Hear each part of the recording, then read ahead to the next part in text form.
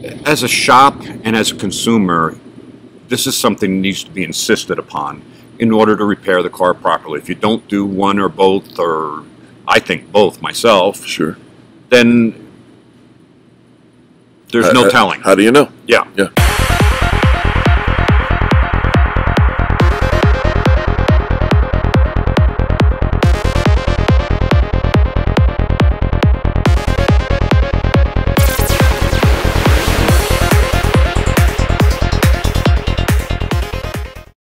Hello everybody and welcome back to another episode of the airing of grievances. I'm Eric Reamer, that's Robert Grieve, and we are ever so thankful that you are here today, and we have a great episode for you. It's going to be eye-opening, I hope. And We always hope. Yeah, absolutely. As always, we encourage Wish you. in one hand and Yeah. We encourage you to connect with us, join us if you will, in the comment section, or as we're doing the premiere live, you can chat live with us. In addition to that, if it's your first time here, don't forget to click the subscribe button and that notify bell. That, ding ding. That makes everybody know that we're airing another episode. And of course, if you're one of our regular family, we are so grateful for you. No matter who you are, if you like what you see, give us the thumbs up. Please. That tells YouTube that this is content that's worthy of being viewed. All right. Yes. Rob, happy Saturday to you. To you and to all you tuning in, thank you so much for being here. It means the world to us. Absolutely. All right, Rob, let's talk a little bit about the state of cars and the technology that goes into them today. We were talking just a little bit before this about the 1973 AMC Gremlin that I used to have. You can actually climb into the motor and tinker around. And they're a little bit different, and you have to be careful who you take advice from. Yeah. Let's just tell that little story. You asked me, somebody told you that you need to have your transmission flushed on your 2019 Hyundai Tucson. Yeah. So I said, well, let's go to the owner's manual. I mean, it's a nice place to go. Everybody's got one with their car. If you don't, you can go to the degweb.org and pull down your own owner's manual. Yeah. And lo and behold, what did it say in the owner's manual about flushing your transmission? Never needs to be done. They're different. And stop listening to people that don't know. Well, go to the book. I was listening to somebody who wants to sell me a transmission flush. Oh, how about that? $199. Yeah. And it says in bold letters right across all the mileage, not needed. Doesn't need it. Yep. So, wow. You know, there's two things that I've been, I don't want to say harping on, but trying to bring to people's attention. And first is the vehicles are changing. Yeah. And they are far more sophisticated today than they ever have before, and they're getting more sophisticated by every day. Sure. Some of it is the manufacturers wanting to have the latest and the greatest protection for their consumers. Yep. Some of it is mandated by government agency like NHTSA or... That's the National Highway Transportation Safety Administration. Yeah. So it comes from a lot of different areas. Even the insurance companies like it because it cuts down on crashes. Okay. So, first thing is vehicles are getting far more complex than they've ever been before. Stop listening to people that don't know. Secondly, duly noted.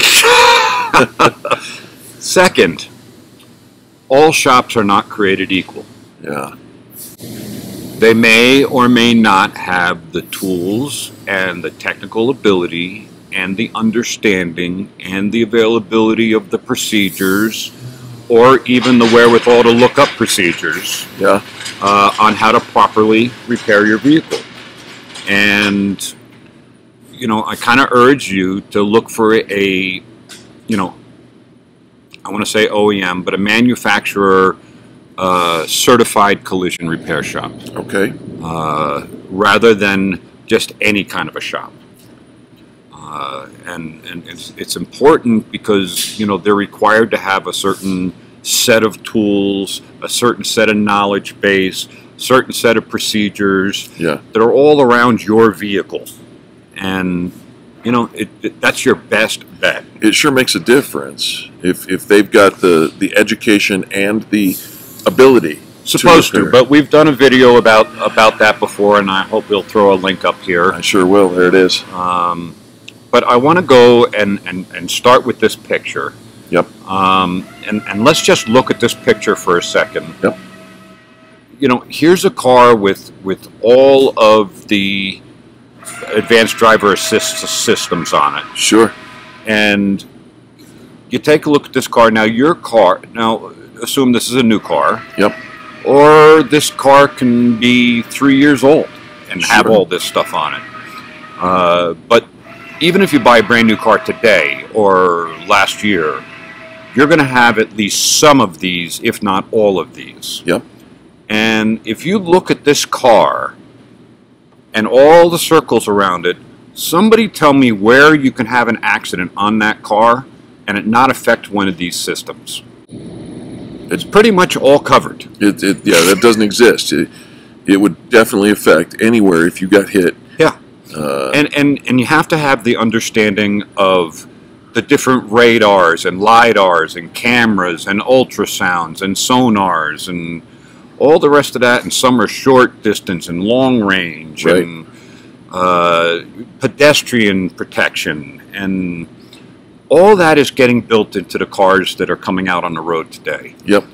And so this covers the point that I want to bring up about the cars are not the same as they used to be. Sure. They are very, very complex, and if you have an accident in any one of these corners or on either one of these sides, yeah, something is going to need to be recalibrated. Sure. So, let's talk about shops. All right. So I'm going to go find this other nifty graph, and we're going to talk about something that I've talked about before. Oh, yeah. And you've heard me talk about pre and post scanning and how important they are. Yeah. The same thing is, you know, you go into the doctor and, you know, you're sick. Yeah.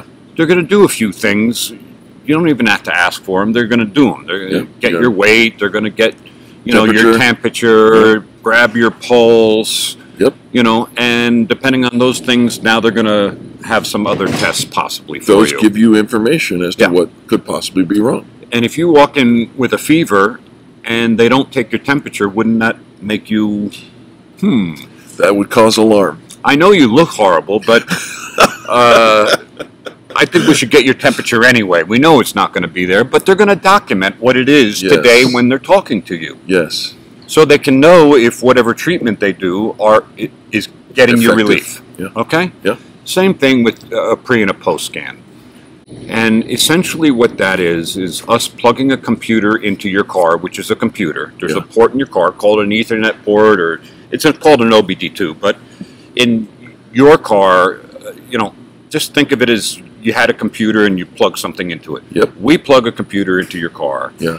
It scans all the systems and comes up with what they call a health check, and will let us know if it's burped or it's something's not operating as designed, or so many different things that you have to know this before you can fix the car properly. And the sooner you know it, the more complete the estimate or appraisal or blueprint or whatever it can be. Okay. And this is all important to the car functioning as designed. That makes sense to me.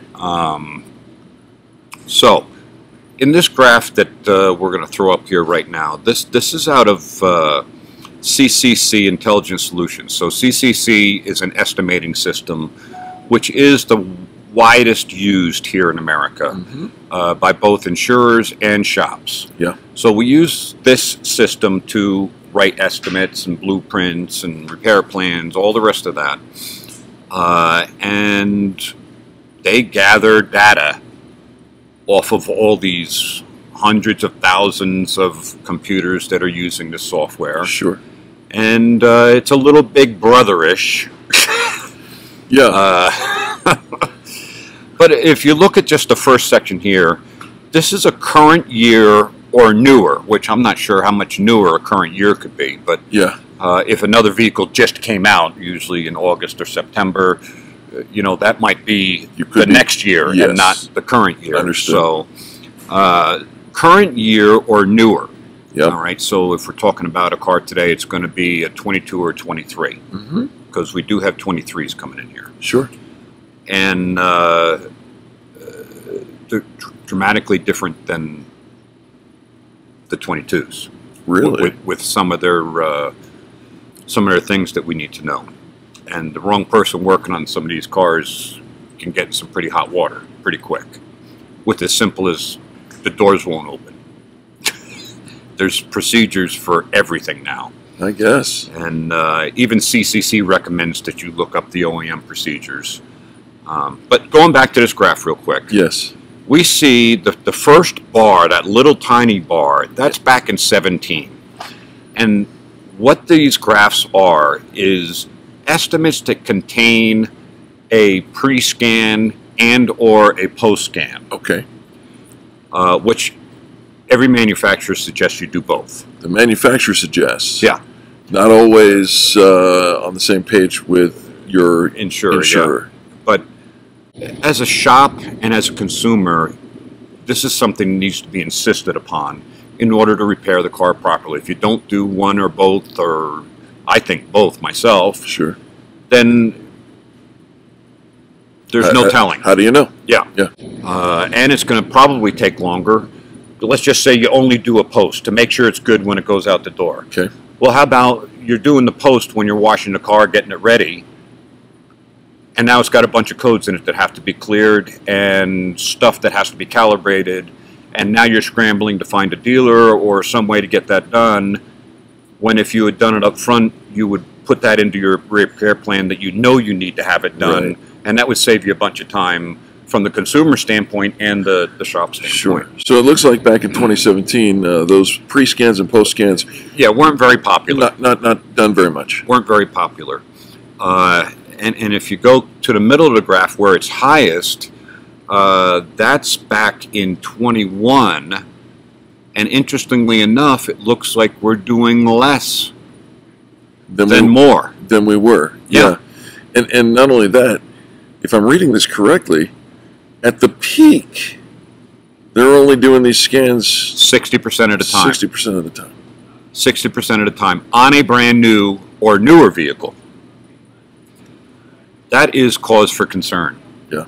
And you need to find a shop that is going to do these, and it's always best to have the manufacturer equipment. We have the Toyota Lexus, and that's by far the largest brand that we fix here. Yeah. The factory scanner. Sure. There are some aftermarket scanners not made by the manufacturer that can do a decent job. Okay.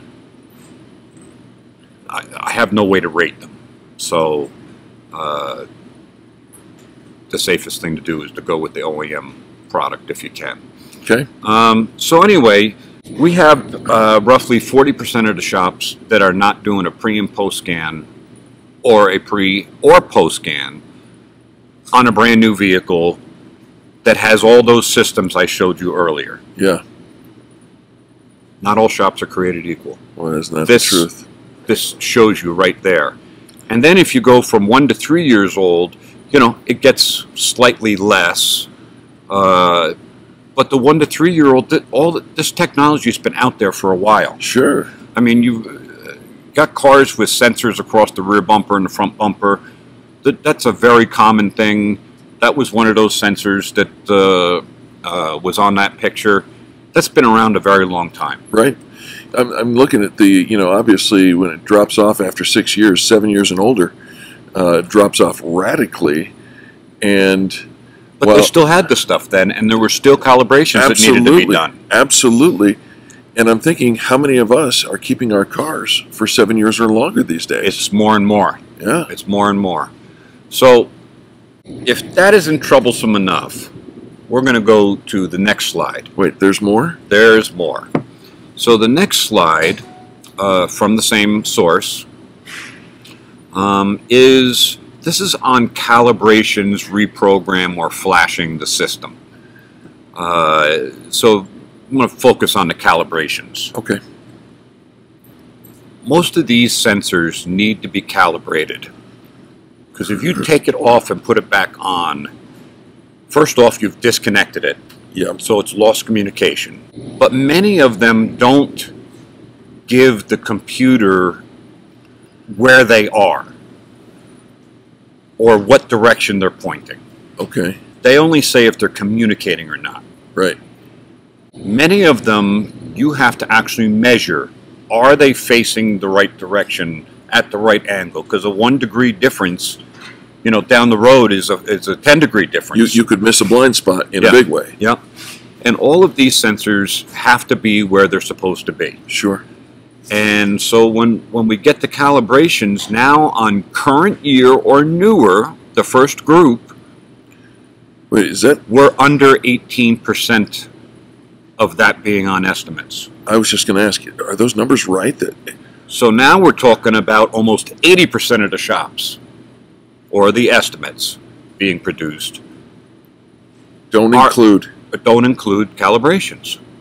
How is that possible on a brand new vehicle? Now, I know there's folks out there that you know, don't agree with me, John. But you know, those are the numbers, and you want somebody that is going to fix your car properly. Yeah. And fixing your car properly includes making sure that all these items work as they're supposed to. Yeah. There's procedures that need to be followed right down to disconnecting the battery and reconnecting the battery. You know, and even across Toyota and Lexus, depending what year, make, model, and equipment it has, there's a time from when you turn the ignition off to when you can disconnect the battery safely. Yes. Because it's like just a computer in your house. Right. It's downloading and saving and doing all the stuff it's supposed to do. Just because you turn the power button off doesn't mean it's done working. Right. So when you turn the key off, imagine that you're at your computer and it says, oh, I'm doing an update. Don't turn your computer off.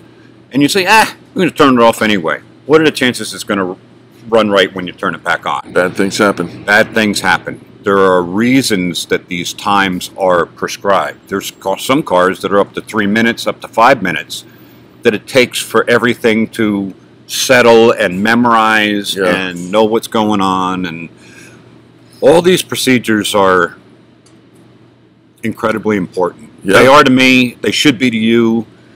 You should be making sure that you take it to a shop that knows your vehicle and knows the process. 100%. So you don't have gremlins when you get your, get your vehicle back. And we started talking about that AMC Gremlin I had in 1973. You do not want that coming back. Gremlins. Yeah.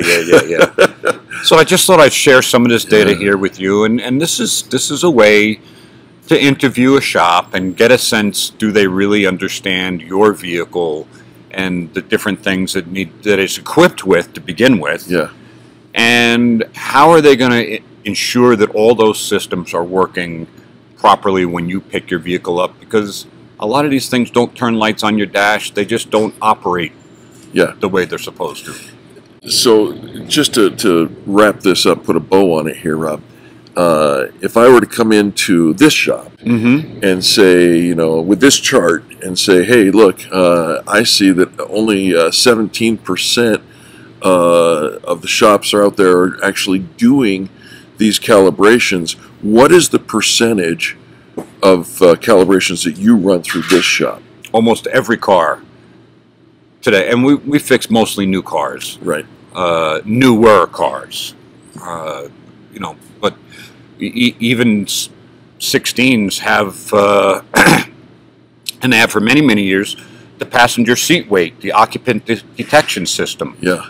We scan that to make sure it's got the right setting. Because if you get bumped, whether somebody's in that seat or not in that seat, it can jar the settings for that. Sure. And that will determine airbag timing, if it goes off, doesn't go off, all sorts of things depending on the weight of the person or the item that is on the front seat. You take something and put it on your front seat, like a briefcase that's full of bricks. Yeah. It's going to think somebody's sitting there. Yeah.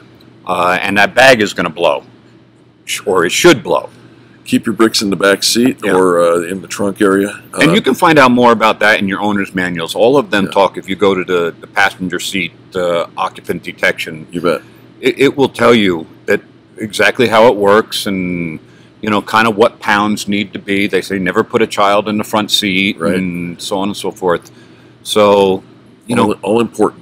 these are all important things, and that has been encouraged for a very long past this. Oh yeah. So, Yeah. and we check those and make sure that they're calibrated exactly to what the manufacturer says they should be. Yeah. So, Well, thank you. Thank you for bringing this to Yep. us, my friend. Happy Saturday to you. to you, my dear friends, thanks for tuning in. Really a pleasure to do this for you. Have an amazing week.